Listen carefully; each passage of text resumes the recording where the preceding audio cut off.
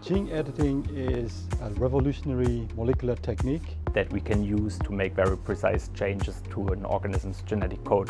For example, when we develop new varieties in conventional breeding, we use a lot of crosses. But when we cross this, the progeny won't have all of the traits that we want. So we need to cross again and again. So it takes up to 5 to 7 years to make a new variety. So here at the Sainsbury Laboratory, we developed a project named Tomelo. The Tomelo project is a very nice example of how we can use genome editing to make beneficial changes to a plant genome. In the context of agriculture, gene editing provides a method to modify specific traits in a crop plant in a very short amount of time.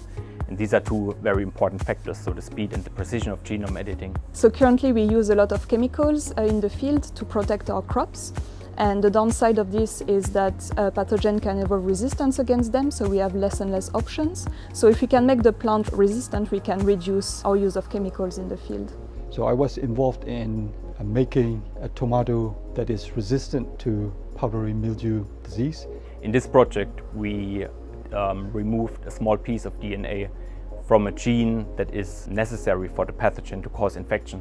So the way we did it is that we deleted 48 letters in the genetic code of tomato in the genes that the pathogen uses to infect the plant. The tomato genome is approximately 1 billion letters long, and from these letters we removed 48 letters. So this deletion made the gene not functional anymore, so the pathogen couldn't use it anymore to infect the plants. And on the other hand, because this tomato line is resistant to mildew, that means that we don't need to spray the tomato field with chemicals targeting mildew anymore.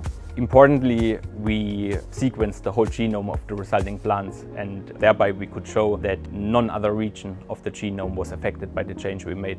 So we could really prove that we made a very specific change to the genome without affecting any other regions.